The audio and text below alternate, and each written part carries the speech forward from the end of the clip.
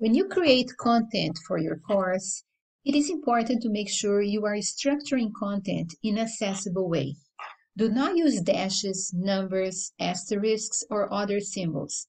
Instead, use lists which can be recognized by screen reader devices.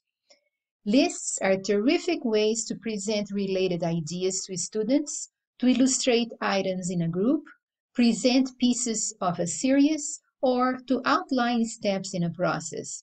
They also capitalize on white spaces, which can help make your page more visually appealing.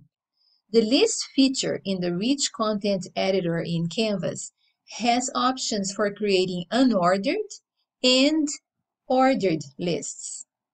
The unordered list, or bullet point, is for organizing lists of similar content. The ordered list option is numbered and serves to organize tasks that should be completed in a specific order or that you will later relate it to by its number or letter.